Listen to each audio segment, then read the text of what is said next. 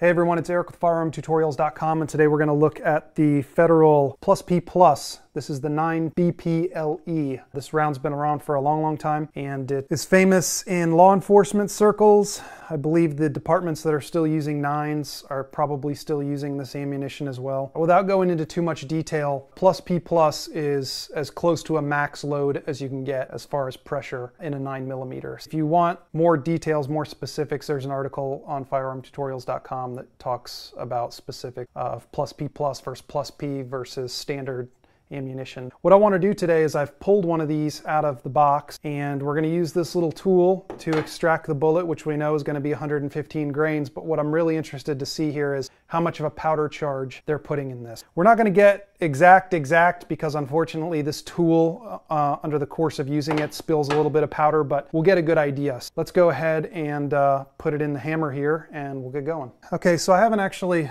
showed a video of how this thing works, so I'll just do it real quickly. This isn't the best tool like this, or best tool for this, like I said, but it gets the job done. So it comes with these little collets, a couple different sizes. You basically put them in like this, and then it's going to grab the actual end of the case there.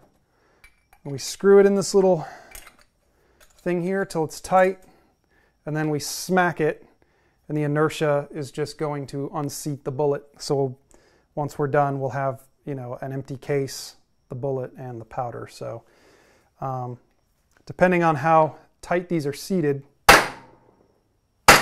Okay, so that was it. Took 2 hits. So let's go on over to the scale and see what we got. Okay, so we can take the case out.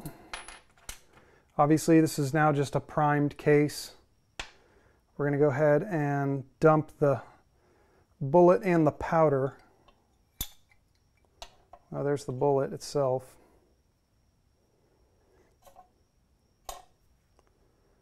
.3. There's a tiny bit of powder in there, so pretty close. Now let's see what the rest of the charge is.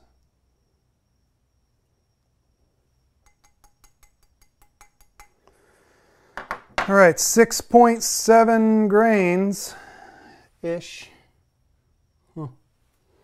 It's really impossible to figure out what kind of powder this is, but for giggles, let's just go ahead and light it up because we're not going to be able to use this for anything.